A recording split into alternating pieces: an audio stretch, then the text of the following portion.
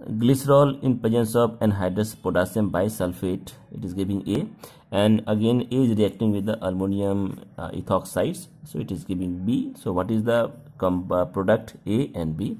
So let us see these reactions.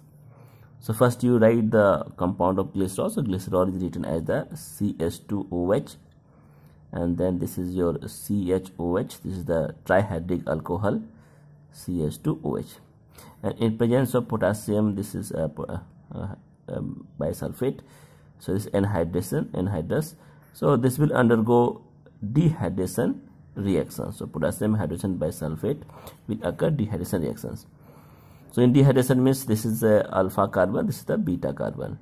So OH from the alpha carbon and hydrogen from the beta carbon will eliminate as a water, and again OH from the alpha beta carbon, again here hydrogen from this carbon will eliminate as a water. So we will get here, so this is your CHOH, and this is hydrogen, and this is CHOH, this is your hydrogen, and as again CHOH, and this is our hydrogen. So this will eliminate as a water, so we can write here this is O is eliminated, and this hydrogen is again eliminated as a water, so we write minus 2H2O. So we will get compound, next compound will be your now we will get here CHOH, and this will undergo, this bond will shift here, so it becomes your double bond, and this is CH, and again if you see here carefully, so not CH, this CH not possible because hydrogen again eliminated out, so this is hydrogen, again this bond will shift here, so this become your CH2. So this is it. So now if you see carefully, so this will undergo, this is your enol, this is your enol, you can say double bond E and O all. So it will undergo tautomerize. So after tautomerizations, what will happen? This will becomes your CHO, and next is your C, this you can CHO, this is becomes your hydrogen will shift here, becomes CH, and this becomes your CH2. So this compound is called as, you know, very compound is called acrolein. So this acrolein, and in this acrolein it will undergo the next product. This is our A product, reverse is A product, and in A product this is ammonium ethoxide. So ammonium ethoxide, this is the compound called as your acrolein. It is aldehydic compound. So this any aldehyde in presence of ammonium ethoxide, so this will undergo Tischenko reaction. Tischenko is the your name reaction. So this will give you product ester. Let us see how ester is formed. So ammonium will react on this oxygen. So because it's a Lewis acid, so you will get here, let us write CS2 double bond CH and C, and this oxygen. So this is ammonium will react over this side OET whole thrice, and this is our hydrogen. Now we have to take two molecules of this one. So again we have one more oxygen. So here this will again polarize. This is the carbon, and this is CH, and this is CS2. So this will again attack on this electrophilic carbon. So we'll get next compound.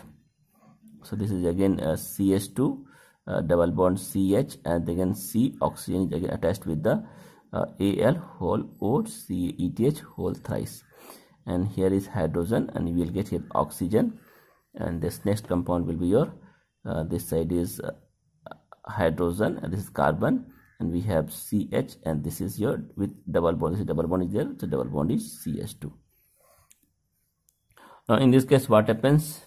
This hydride, so this hydride will again, so this hydride will shift towards this one. This is the again you can see double bond is there, this is double bond, this will shift toward this one. On shifting, so what will happen? This becomes CS2. So we'll get next compound. So there is shifting of hydride, so hydride will shift over here. So hydride, you can see 1,3 hydride is shifting, 1,3 hydride will shift. On shifting you will get next product CS2 double bond CH, and this carbon O and O, we can see here Al whole OETH whole thrice, and on shifting this hydrogen, so this becomes your plus charge. So we can see oxygen here, and so we'll get here this is oxygen, this will be your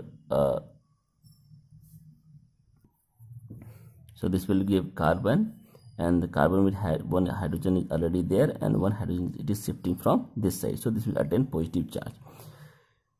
So now this will get OCH and then double bond CH2, and then simultaneously this positive charge, so this will be removed, and you will get compound CH2 double bond CH and then C with oxygen. So this is again minus Al whole ETH aluminum thrice, catalyst will be removed, and next is your O, and then next is CH2, then next is CH double bond CH2.